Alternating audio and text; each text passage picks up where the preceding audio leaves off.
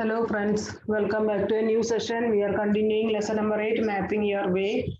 We have learned how to calculate the distance between two places, two states from the map, and about different route maps all we have learned. Now today we are going to learn the next part of the lesson. It is C. See, Bala is standing on the sea coast and looking at the vast sea, and sea looks endless. If you see here, see from the seashore, we see that the sea is endless. Now you might have seen the sea many times. We might go to beaches and we might have enjoyed the sea. Now in this picture, where is the sea? The sea is in front of the or opposite to the boy or in front of the boy. Now you can see in the map of India. What color is used to show for the sea? You know, which color is used for showing sea? Blue color is used for showing sea. Now, one or two more questions are there. Mark those states which have sea on the other side. Let us see the map. See which states have sea on one side. If you start from bottom is south side. Which state here coming?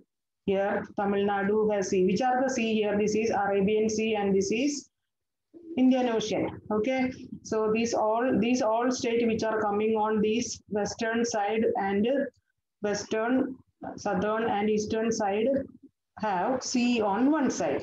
So if you start from here, Tamil Nadu is having sea on one side, Kerala, Karnataka, Maharashtra, Gujarat, and on the other side, if you see Andhra Pradesh, Orissa, West Bengal, etc., have sea on one side. Okay, so we have written the answer here: Tamil Nadu, Kerala, Karnataka, Maharashtra, Gujarat, West Bengal, etc., have sea on one side.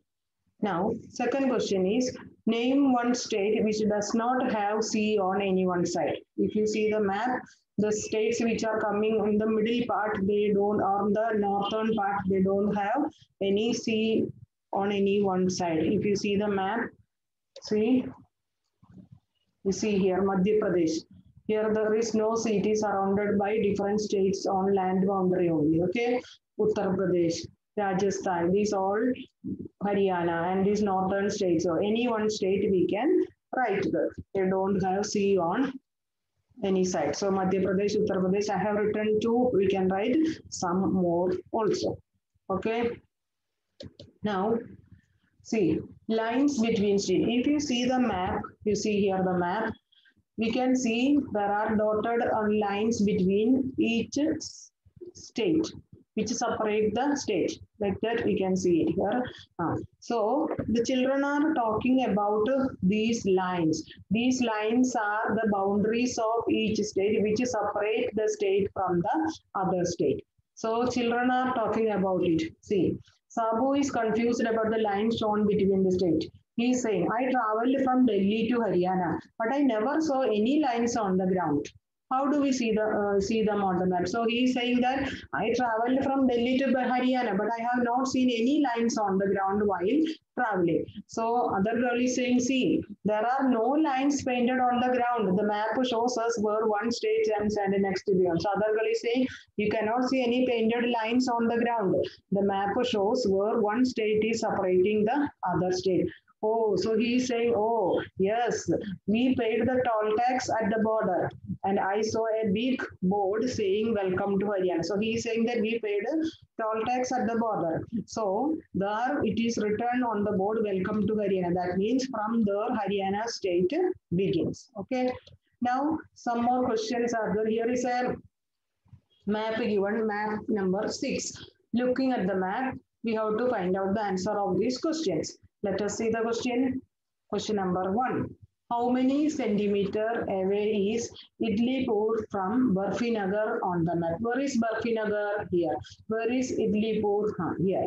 So we have to see how many centimeters from the away is Idlipur from Barfinagar. So we can use a scale to measure the length of this line segment from Idlipur to Barfinagar. If you measure with the scale, you will get it as 5 centimeter. So I am writing the answer here, 5 centimeter. That is Distance from Idlipur to Barfinagar on the map it is 5 centimeters.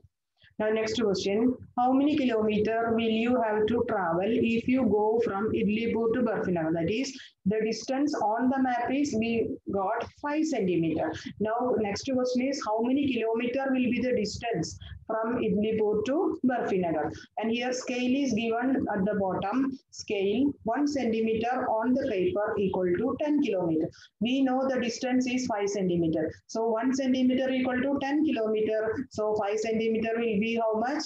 50 kilometers. So the distance from Idlipur to Barfinagar is 50 kilometers. Okay. Third question, there is a place called Kamanpur and midway between Idlipur and Barfinagar. Mark it with K. That is between Idlipur and Barfinagar, midway means in the middle, there is a place called Kamanpur. We have to mark it with K. So this total distance on the paper from Idlipur to Barfinagar is 5 centimeters. So where will be the middle point? Middle point will be at 2.5 centimeter. So at 2.5 centimeter here, see, somewhat in the middle. 2.5 centimeter, we can mark K representing Kamanpur. I have already marked it. Okay, now represent it by letter K. Now, fourth question, a town called Jalebipur is 35 kilometers away from both Cholaghat and Doklabad. See, where is Cholaghat? Cholaghat is here and Doklabad is here. So, there is one place in between these two places which is 35 kilometers away.